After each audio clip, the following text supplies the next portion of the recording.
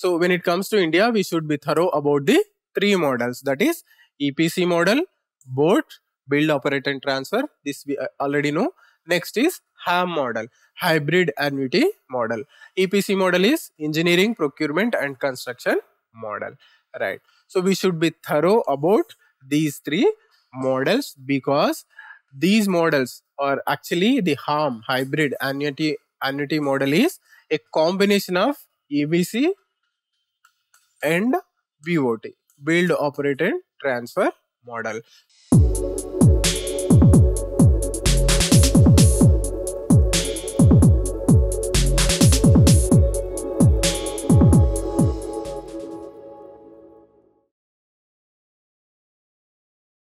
Good morning students, welcome back to Plutus IAS. Right, today we are in 52nd day.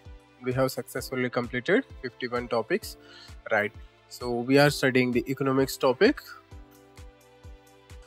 Right, so today in that we will today's class we are going to study about two important topics. That is, one is PPP, public private partnership, and the second aspect also we are going to cover in this lecture only, that is FDI, foreign direct investment.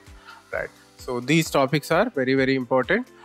Actually they have been specifically mentioned in the main syllabus, right, in paper 3 economics part. So they have been specifically mentioned both PPP, public private partnership, and FDI flows into India.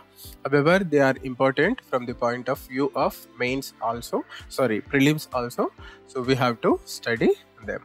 Right, so we need not go into the in-depth from the prelims point of view. In the mains we have to study about them in detail. For the prelims point of view, you have to generally know some things about both PPP and FDI. So we will try to cover some aspects related to both these topics. Right, so first we will see the definition of PPP, public-private partnership. So it is a collaborative effort between whom? Between the government and the private player. Private player, or we can say private sector. Right, so basically private sector comprises of private companies. Right, so the major purpose of PPP is to develop infrastructure.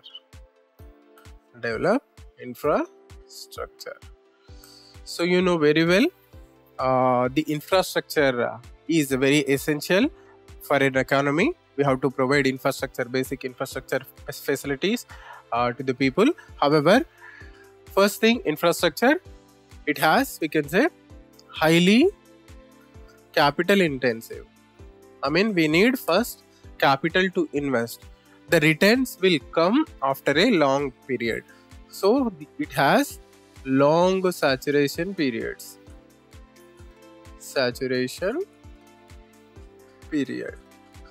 This is the second thing. So also it needs effective management, or we can also say execution. Right, to be successfully implemented, the infrastructure projects, they require effective execution or effective management. So as you all know very well, when it comes to the management part, we have studied during when we were studying the public sector enterprises also. So the government is, or we can say bureaucracy, will be involved in the execution of the projects. If the government implements that project, or if the government takes up the project. So government bureaucracy, it is poor in management of the projects. Especially we can understand from the examples of hydroelectric power projects, or for example many other projects that have been taken up by the government. We can see plenty of examples. They run into delays, and once the delay happens, the projects are delayed, what happens? It will lead to subsequently cost overruns. Right, so there are instances that some hydroelectric power projects, or for that matter dams. They have run into like 30 years, 40 years delay. There are some infamous examples where the construction of dams has led to 30 to 40 years of delay. So there are many instances that the cost overruns also multiplied by 10 times, more than 10 times. There are many such examples. So because of the delays, the cost initially before starting the project only, whatever may be the project, infrastructure project, or for example the dams that will be built on the rivers, or for example roads also, if the government is laying roads. So we have, there will be an estimated cost for that project. So we have seen many examples. There are many examples that the cost have multiplied by more than 10 times also. So there are several examples like that. So to address all these challenges, these have been the challenges. So to address all these challenges, the PPP, public-private partnership, has sought as a solution. Because the government cannot pool all the required money, so some part of the money that will be pooled by the private sector, or later we will study about the different types of PPP models. So in some models the government provides some money, in some other models the private sector it itself pools the entire money. Apart from that, one thing is that money is coming from the private sector. Second thing is that the management. So the private sector is known for effective management. So one disadvantage is there, that is they always work for the profit motive, whereas that shall not be a primary motive when it comes to the government projects, whatever the projects may be, the infrastructure projects, or for that matter any project. However, the private players are motivated by profit maximization. So if we leave that aspect apart, so they are known for effective project management and implementation. So to realize these goals and also to timely complete the projects on time, timely completion of the infrastructure projects, and several other benefits are also there. To realize all these things, the PPP model has been sought after. So if we say simply, it is nothing but the government and the private sector coming together and implementing a particular infrastructure project. So that is the PPP, public-private partnership. So we can say since the last 2 decades, since we can say 2000s or we can say late 1990s, the PPP, it has become lot popular, right? So earlier also some partnerships were there between the government and the private sector, but this model was not that popular. So we can say from the early 2000s or late 1990s, this has become, we can say, a buzzword, right? So for now we can say almost every project, can say 90% of the projects, especially the infrastructure projects that have been taken by the government, they are being built in public-private partnership only, right? So this is about this is a brief introduction about the public-private partnerships. Now we will see different types of public-private partnership, right? So this is also an important aspect. We can expect a question from this area, right? So there are different types of models of public-private partnership. First one is BOT. Build, operate, transfer. So here what happens, the private company builds a project, it finances the project, and it operates the project for a certain period of time. Then it will transfer that project to the government.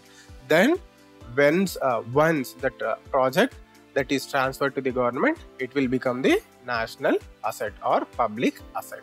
Best examples are roads and roads, for that matter we can say highways, both state highways and central national highways. So generally the private sector builds the road. So generally here land will be provided by the government, or sometimes the private company itself purchases or acquires the land. So after that, it builds the road, it operates the road. So by financing itself, it builds the road.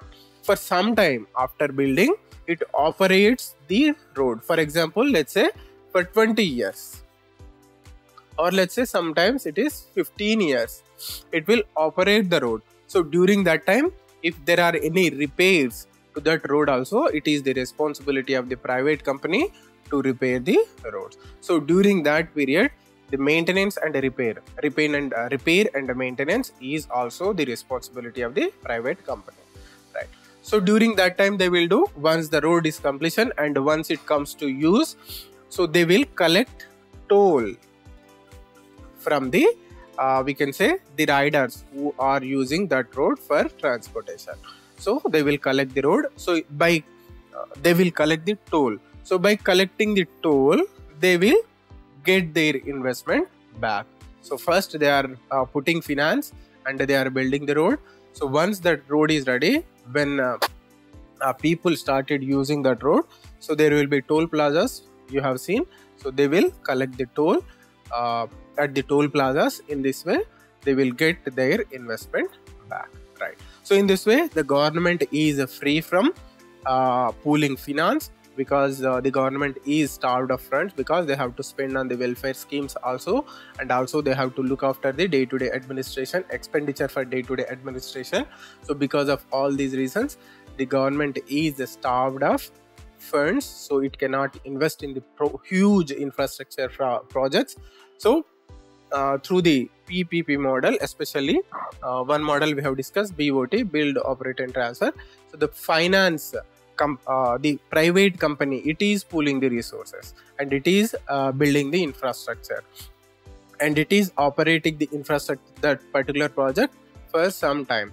Then it is transferring the particular project to the government. So in this way, without much effort, the government is readying a particular, we can say, project, or it is getting a facility that after that, after the toll collection for let's say 15 years or 20 years, it will be freely used by the people, right? So in this way, an infrastructure project is being ready.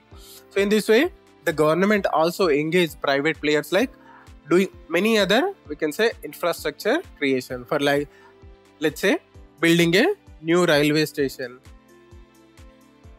let's say building a new airport, right?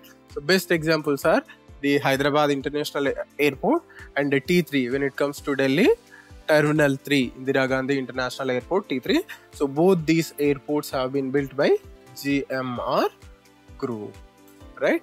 So in this way, the government can engage the private players to build various types of infrastructure projects, right? Next type of project is DBOT, that is design, build, operate and transfer. So here one additional part is being added here, design. So the design of the project will also be made by the private player only. After that, the same thing, it builds, it operates and it transfers the project to the government. Next is build, own, operate. This is one model. So here the project private player, it will build the project, it owns the project for certain period of time. So here, though the private player is building and operating it, when it comes to ownership, the ownership remains with the government only, not with the private player. However, in the third model, for some time, the entire project will be owned by the private player only. So after that, it will be transferred to the government. So let's say here examples are building of ports. So ports are there. So this model is being followed in building certain kinds of ports, right?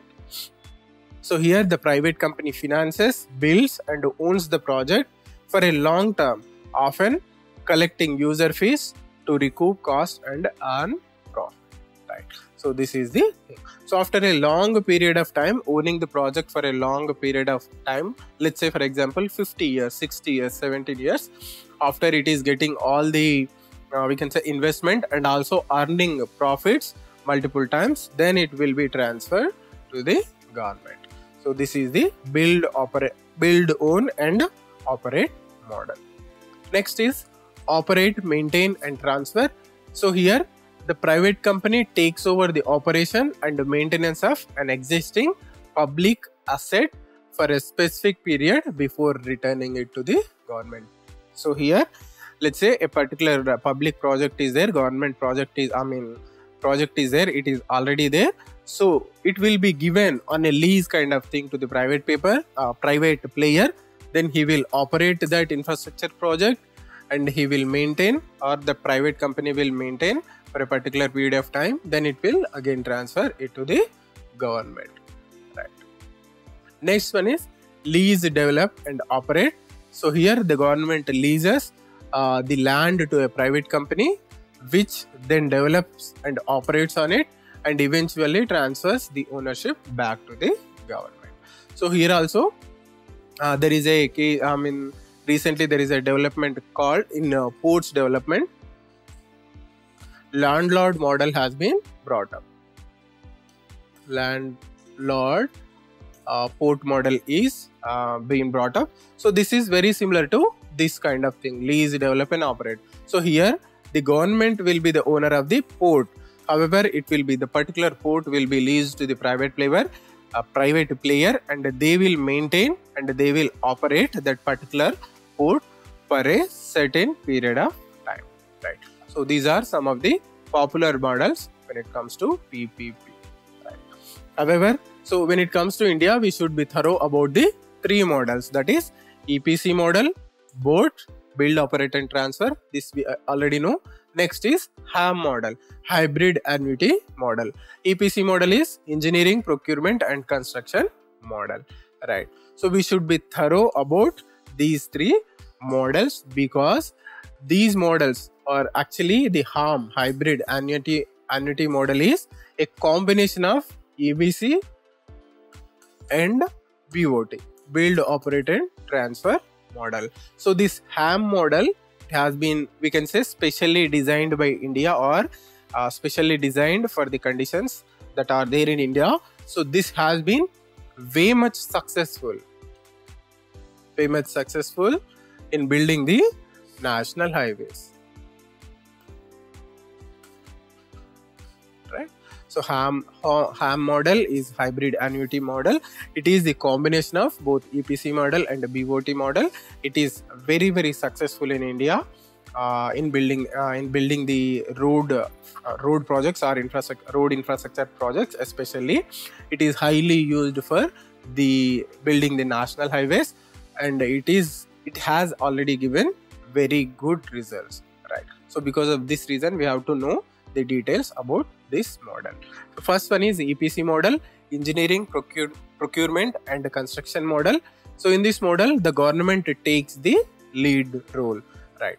So the government identifies the project, arranges financing and awards a contract to a private company.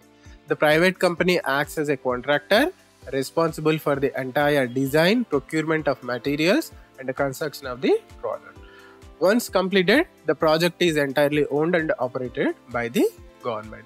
So here, entire finance and design is being provided by the government. The private company will build it, procure all the required material, and once it builds the project, it will transfer it to the government. So here, the entire money is coming from the government only. So try to remember the advantages and disadvantage of this model also.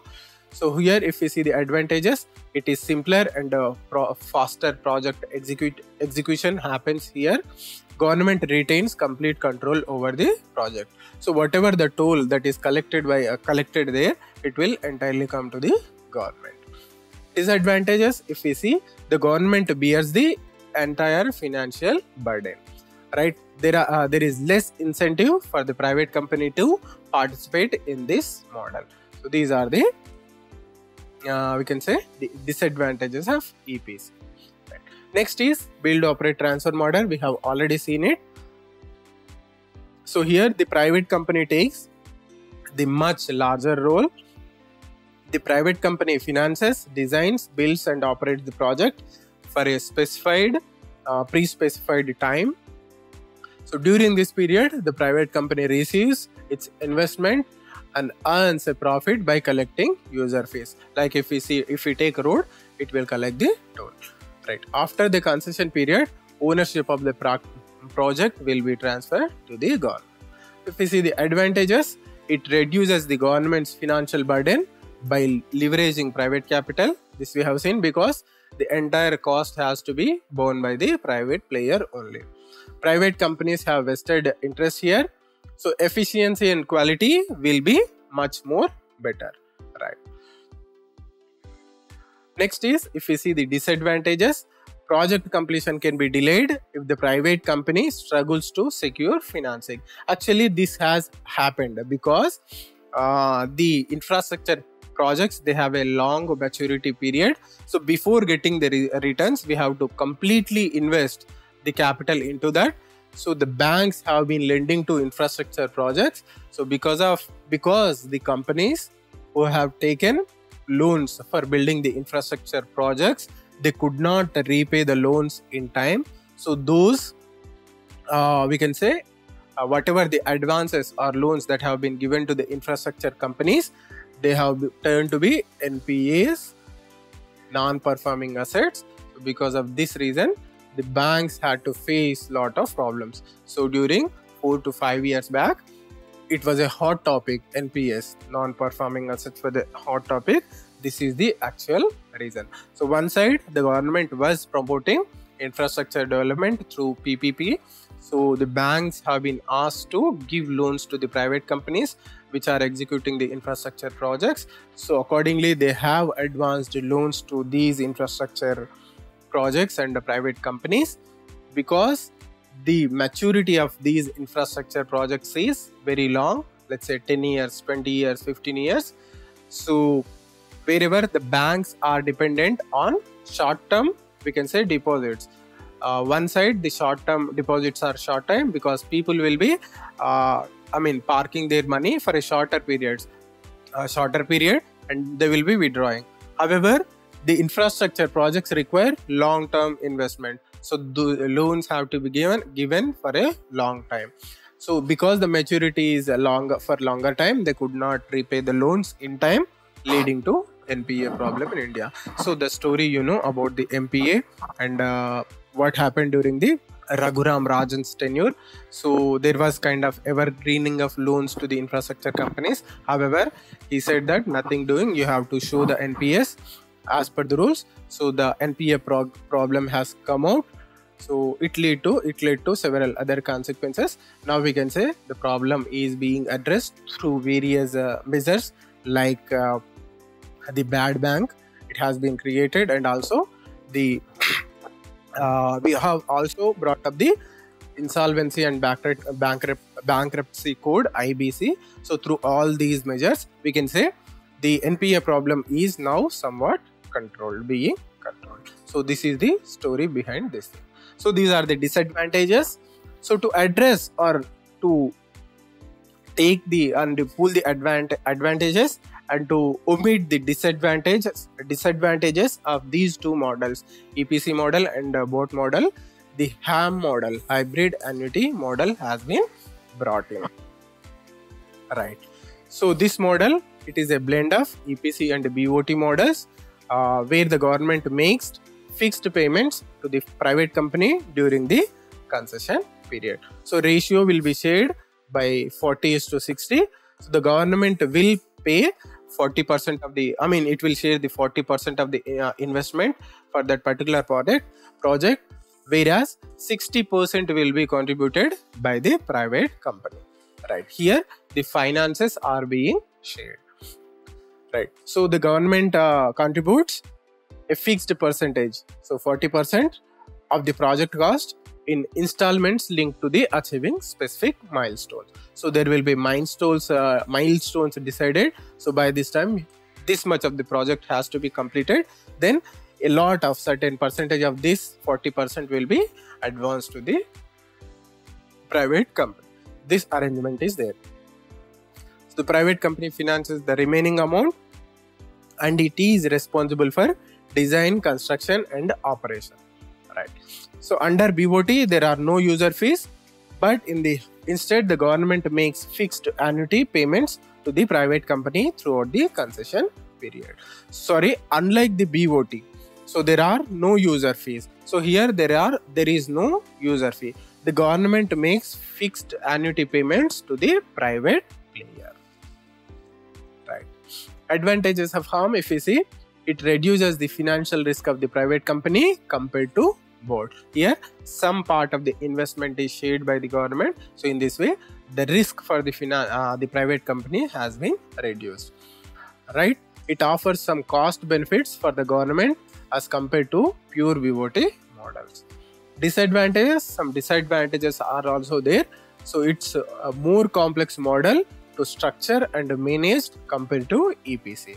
So may be still less attractive to private companies compared to BOT, with user fees potentially impacting participation. Right. So here in the BOT model, because the private player is operating, they can collect the user fees. However, the user fee component is not there here. Still, the private companies may not come forward to participate in this model. However, we can say after the experience of, let's say, 6 to 7 years, it has been a great success. Model has been a great success in India, and we have achieved a good success in improving the national highways in the country. Right. So apart from the prelims, you can expect a question on these models in the mains also. So try to remember all the features of the three models and their advantages and disadvantages, so that you can do a critical analysis of the models. Next, if we see the advantages of public-private partnership, it is advantages. Briefly we will see, but one thing is funding and expertise. We have seen the private company will bring in the required investment, and also it will bring the expertise, private management. So that will come. Next is efficiency and speed. So private sector is known for efficiency and completing the projects speedily within the given time. So this will also occur. Next is innovation and technology. So many innovative ways will be adopted, and the technology, the state-of-the-art technology will be infused into the projects. Risk sharing. So in this model, both the private company and the government, they both can share the risk. The risk is not only on the single entity. Improved service delivery. So by blending all these features, there will be better service delivery at the end of the day to the people of India. Next is potential for cost savings. So there is a potential in through this method for the government of India, because we have understood earlier that when the government itself executes the project, there are a lot of time overruns and also cost overruns. So that it was making a huge impact on the public purse, and the valuable taxpayers' money has been, we can say, not being used that much efficiently. So that can be avoided. Right. So these are the benefits of the PPP. So if we see the developments in the PPP sector recently in India, right, investment size. So according to the latest data, the national infrastructure pipeline has been announced by the government. So we can say it is part and parcel of the PPP only. PPP is a broader one, and this national infrastructure pipeline, so it is a specific component of the PPP model. So through this national infrastructure pipeline, the government has targeted that 111 lakh crore rupees have been targeted, and that this much of investment has to be brought up into the infrastructure projects. Right. Project numbers, if we see, so according to the available data, there are like 6,828 PPP projects have been taken up in India. Investment, when we see the investment, 54.12 lakh crore rupees as of December 2020. Right. This is the number and the size of the PPP projects in India. Try to remember these facts. So you can quote these numbers in the mains examination. Right. Sectors, if we see, most of the investment has gone into sectors like roads. So they have constituting 41%. Next is power. It is contributing approximately 20%. So if we see the trend shifting towards urban infrastructure. So in urban infrastructure, the investments or PPP partnership is taking in areas like railways, airports and water treatment plants. Social sector also, the PPP is taking place. Healthcare and education, they are explored for PPP models. So this shift is happening. If we see one or two success stories through the PPP model, first success story is the Delhi-Mumbai railway station the railway development. So these projects are being undertaken through PPPs, aiming of improved passenger experience and infrastructure modernization. Next is Power Grid Corporation of India. So this public sector giant successfully raised funds through infrastructure investment trust, a first for the government, leveraging private capital for existing assets. So these are the two success stories that we can also quote in the examination. Right. So, however, there are certain challenges when it comes to PPP. So the PPP model in India, it has shown promise but also faces challenges. So if we see the challenges with the project preparation and execution, so lengthy approval process. So when it comes to approvals, again the bureaucracy will be involved. So bureaucracy, whenever it involves, it leads to red tape and delays. Next is poor project preparation. So the government is not an expert in preparing the projects. So it is project preparation challenges will be faced. If we see the financial hurdles, difficulty in securing private finance. So we have seen the aspect of NPA, how the banks, after advancing loans to the infrastructure projects, they have experienced NPA, non-performing asset problem. The private companies, they were in no position to repay the loans within the given time. So in this way, it is leading to securing investment after the NPA problem. Next is unequal risk sharing. Though there is certain part of risk sharing between the government and the private company, still it is not equal. So let's say the risk of securing finance or the failure risk, they are more on the private player and less on the government. Right. Next is project implementation issues. So in this, the major important aspect is land acquisition delays. So still in India, the land acquisition is a major problem. So we could not, we can say, realize the goal of land pooling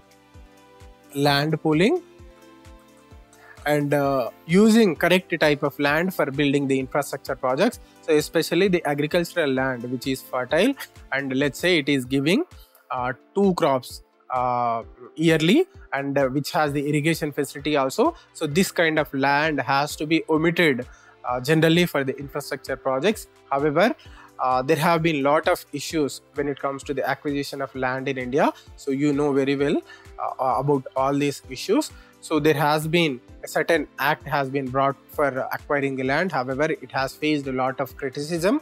At the end of the day, it has to be withdrawn or lot of amendments have to be made to that particular act. So still it is a concern.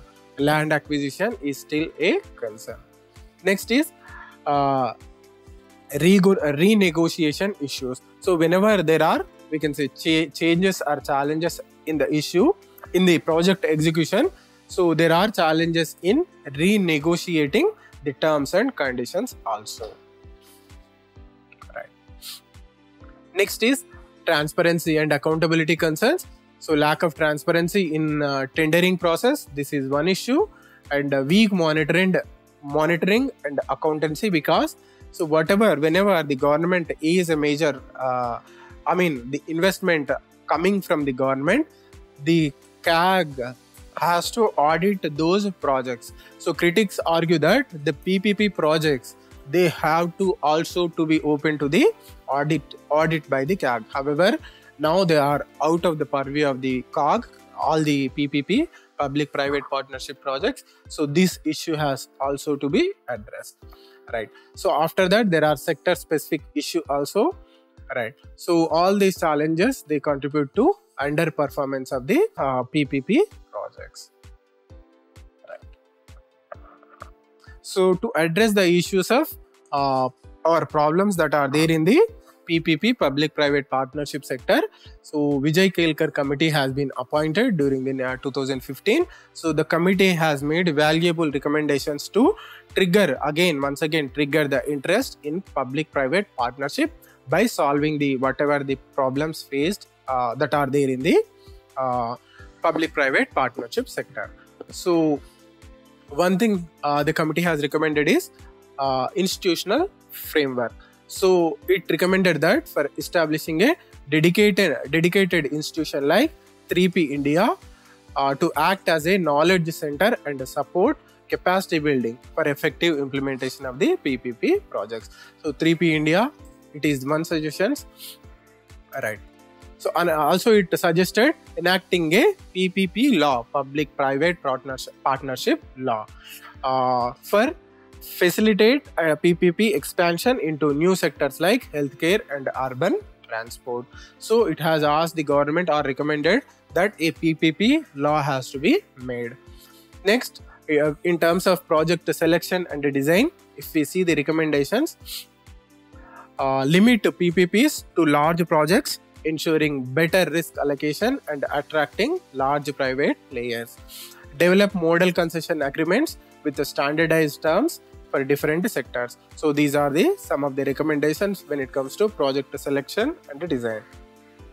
So basically, the committee recommended for confining PPP only to larger projects. Alright. It also asked for discouraging the public sector undertakings from participating in PPPs to enhance private sector involvement. Next is risk sharing and dispute resolution. So implement a case-based risk allocation mechanism, tailoring risk sharing between the government and the private player, right? Apart from that, establish independent regulatory agencies for effective dispute resolution. So for now, there are tribunals. They are the first level of we can say the dispute resolution bodies. Next, the cases will go to either High Court or Supreme Court. So, however, it is asking for more a separate independent agency for we can say to solve the disputes whenever they arise in the PPP. Right. Next is project implementation and monitoring. So create an inbuilt mechanism for regulation within PPP contracts to address the unforeseen circumstances. Right. Next is improve the fiscal reporting practices and the performance monitoring of PPP projects to ensure transparency and accountability. Focus on service delivery. Shift to focus of PPPs from purely fiscal benefits to delivering better services for the public.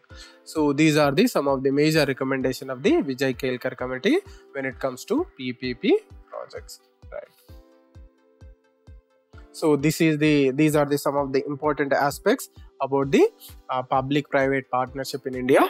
Now we will understand about the foreign direct investment. So this is completely a new topic. However, mostly they are limited and they are similar topics. So the pattern of questions is also similar from these two topics. However, so because of these reasons, I have tried to club these topics in one single lecture. So foreign direct investment is simply the investment. It is coming from a foreign entity or foreign country into the countries like India, especially the FDI will be from developed countries like USA, etc., Singapore, etc., to develop into developing countries, and it will be invested in the greenfield projects.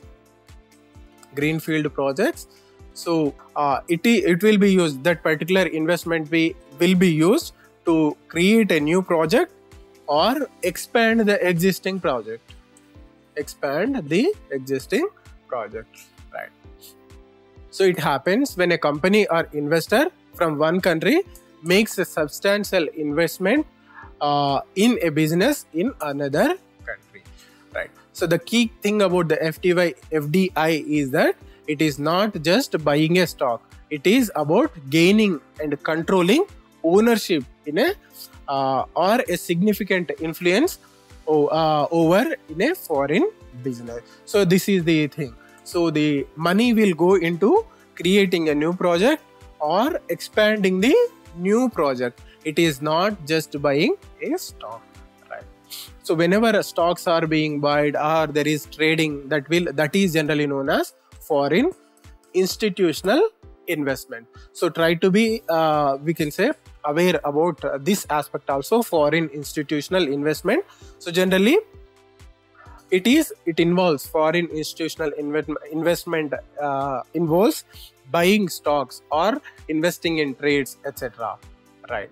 So here it is considered as very short term. So because in the short term it is your wish, you can invest in the money and you can withdraw money as whenever you want. So it is generally short term in nature. However, foreign direct investment it has a lot of impact whenever the investment is made, and it is generally made on long term period.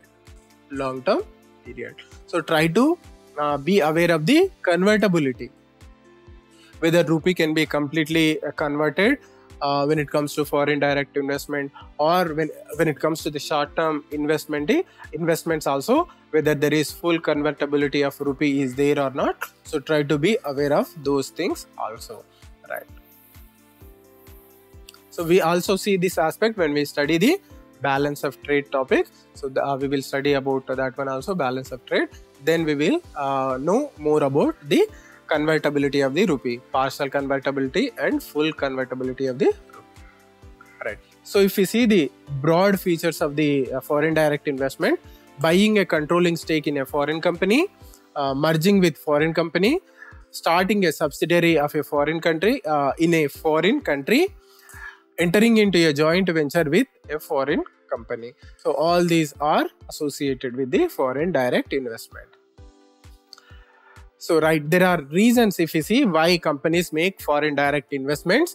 So some of the common reasons are to access new markets and customers, to find cheap labor and resources, to expand their product range or expertise, to benefit from the government initiatives or incentives offered by the host country. So all these features can be seen in India, because in India the labor is cheap and there are several incentives for investments from the foreign players. Because we are devoid of the capital, we need capital, so we are giving several incentives.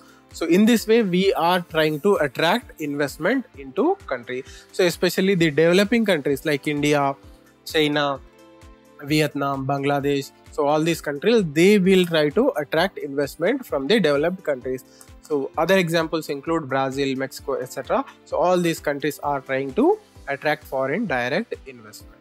So if we see some data about the foreign direct investment in India, right? So first thing is FDI flows into India. So overall increase, if we see the latest data, so the foreign direct investment was approximately $45 billion during the 2014-15 period. However, it reached to high of $83.57 billion during the 2021-22 period, right? Next is, however, there is a recent dip in the first few months of 2023-24 compared to the previous year. So this could be due to various global and domestic factors. However, if we see the 21-22 data, it reached the high of $83 billion. Source of FDI, if we see, top ruling countries that are investing in India are large portion of FDI into India is coming from countries like Mauritius, Singapore, and which act these countries investment is coming from basically these countries. The reasons, though Mauritius and Singapore are small countries, we have some agreements with them. Agreements like double taxation avoidance agreement, DTAA. So we have these kind of agreements so that the investment may come to India. So because of these countries, I mean, whatever the investment is coming from these countries, that particular investment, it will be taxed only in one country, not in both the countries. So because of that reason, lot of tax will be saved for the investors. So because of that reason, they are routing, all the investment is being routed through the countries like Mauritius, Singapore, etc. So we will, when we discuss the mains topic, we will understand what is the problem about the foreign direct investment that is coming from the countries like Mauritius, because it is it is said that the people of India only, to save the tax, they are bringing their whatever the capital or amount money is there, they are bringing their money through the Mauritius route to escape the tax and to make their black money into white. So this is a concern. We will understand it about when we discuss the mains topics. Right. However, countries like USA and UK, they are also investing substantially in India. Right. So if we see the major investor countries, currently top investor countries directly include India, include United States, Singapore, Netherlands, Japan, Mauritius, etc. So these are the major investor countries when we see in India. So there have been changes of late in the DT double taxation avoidance agreement with countries like Mauritius, etc. So after that alterations or changes, the investment has been slightly reduced from the countries like Mauritius. Right. So if we see the destination into which sectors the foreign direct investment is coming, if we see the sectors, so finance, banking, insurance and IT. So these are the biggest recipients of foreign direct investment, attracting around 41% of the total inflow into the country. So try to remember these areas also: finance, banking, insurance and IT. Right. So these are the areas which are attracting high rate of foreign direct investment. So government initiatives, if we see, we will further discuss the initiatives of the government. So if we see the government initiative, so it is focusing on liberalizing the FDI caps. So the Indian government has taken various initiatives to liberalize FDI policies, making it easier for foreign companies to invest. It includes simplifying approval processes and increasing the FDI caps in specific sectors. So earlier there were caps on specific sectors that this much amount can only be invested in that particular sector. However, those caps have been liberalized, and whatever the limits have been there, they have been lifted upwards. Right. Challenges. So there are various challenges associated with FDI also. Right. So those challenges are global fluctuations. These will impact the flow of FDIs into a particular country. Next is bureaucracy. So when it comes to approvals and etc., so the bureaucracy still is a problem. Next is infrastructure bottlenecks. So whatever the FDI is coming, to make it easier to improve the we can say the flow of FDIs, infrastructure plays a crucial role. However, in countries like India, still infrastructure is not that much developed, so it is also acting as a challenge. So if we see the routes of FDI flow into India, broadly we can divide them into 3 routes, that is automatic route. So here the FDI can directly be brought into India. There is no permission of the government is required. So after once investment is done, it can later inform to RBI or for that matter government. So there is no prior permission required in this route. So certain sectors have been identified like single brand retail, etc. So there the investment can be brought in directly. However, for some type of to invest in certain type of we can say sectors, prior permission of the government is required. Only after granting the permission, the investment has to be come into the sectors. So here some strategic sectors are like defense, also the broadcasting or media, defense, So these type of sectors are there which are strategically important. Their prior permission is required. So there is third route, that is government and automatic route. So up to a certain level like 24% or 49%, the FDI can come through the automatic route. So once the limit is reached, next to invest further, the approval of the government is required. So it is the hybrid route, that is automatic route and through the approval. So these are the routes through FDI will come into India. So advantages and disadvantages you can see here. So advantages are economic growth, job creation, technology transfer, improved infrastructure, increased exports, and integration with global markets. These are the advantages. So the time is running out, that's why I am making it faster. However, you try to read the document once, then you will be clear about the things.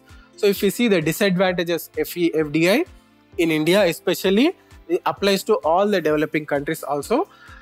Job displacement can occur, loss of control over the important, we can say, establishments or companies, environmental concerns, unequal benefits, right?